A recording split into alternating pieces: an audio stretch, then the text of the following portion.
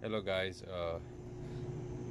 many people have been asking me like how do I eliminate to not to print the receipt on a Gilbarco Passport system each time they make a transactions. It's pretty simple, pretty easy. I'm gonna show you how. First you go to your manager workstation, more tools, go to manager workstation, then sign in with your number, and then you come to the main screen and go to setup, then go to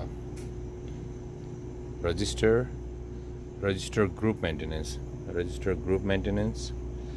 and then you will see that POAS group, like go to on your right hand side, change it, and you see this screen, and on this screen go to transaction options, select transaction options, and in the list you'll see right here a receipt is printed on each transaction.